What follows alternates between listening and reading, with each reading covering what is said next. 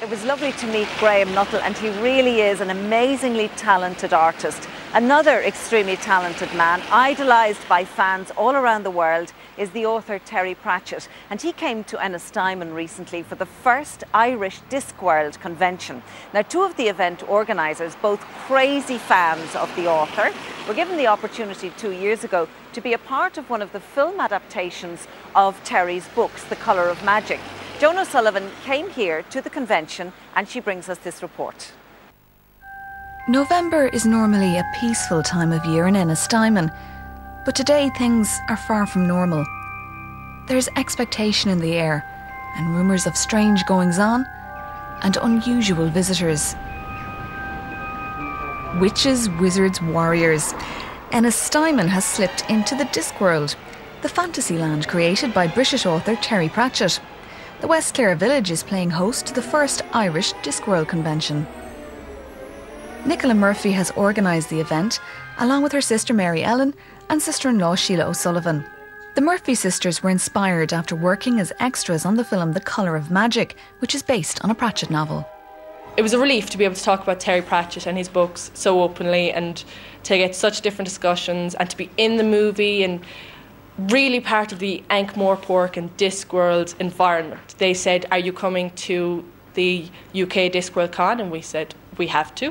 So we went to the UK Discworld Con and we looked around and said, "We need one of these in Ireland for Irish fans." The con, or convention, offers fans the chance to purchase Discworld items, listen to experts and take part in that world's games and activities. It's a world of unashamed fantasy, but one which seems to have a surprisingly broad appeal. They just connect with people. The stories are real life stories, and it just seems to connect with something within people that says, "This is me." It's not just the fantasy elements, it's the real life elements that just brings people out. And they need to talk about it, and these events are one of the few places they can talk about it, because they know everyone here is just as slightly crazy as they are about the books. Crazy? Now, why would anyone think that? Discworld fans love dressing as the book's characters and will travel from all over the world to come to conventions. I'm absolutely in love with the novels, and I love the community here with all the people involved in Discworld, and the fans are just wonderful. It's so much fun. I mean, I've had the time of my life so far, and it's only been one day. I go to as many of the events as I can get to. I've been to 3 conventions this year. This one in Germany, one in America. It's where you go and meet people on the same wavelength as yourself. The main attraction at the Irish Discworld convention, though, is the man in the hat, otherwise known as author Terry Pratchett. He regularly travels to fan conventions and clearly loves interacting with them.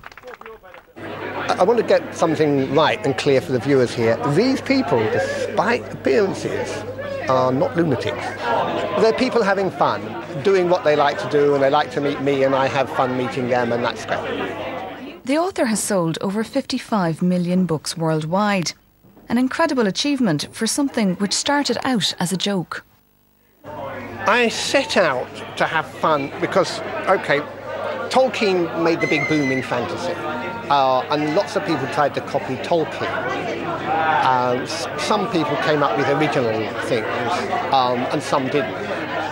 And I wanted to make fun out of all this by saying, OK, we'll make a fantasy world, completely ridiculously fantasy, but all the people would have to be so real that you think you can meet them on the street. In the beginning, it was all about the gags. Now it's all about the character. Under the skin, we're all pretty much the same, with the same hopes and fears, even if we're wizards and witches and trolls. Terry himself has unfortunately proved to be all too human after recently getting diagnosed with Alzheimer's.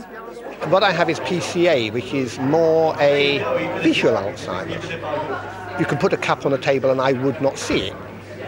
Literally would not see it, because at that point the part of the brain that's supposed to say teacup, when you see a teacup, has just flickered.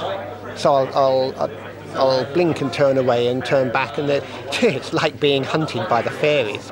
But it's strange. I mean, I've written 2 books with the disease since being diagnosed with the disease, and they've become bestsellers.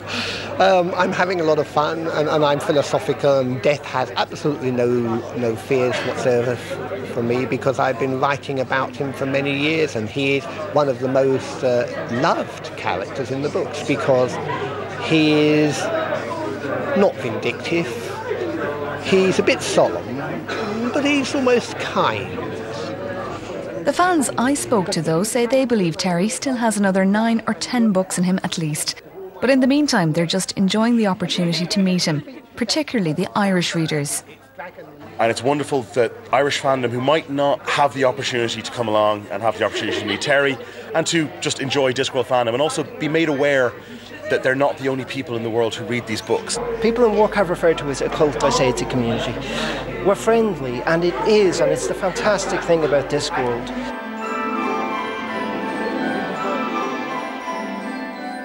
There certainly was great fun and excitement here in Ennistymon for the convention.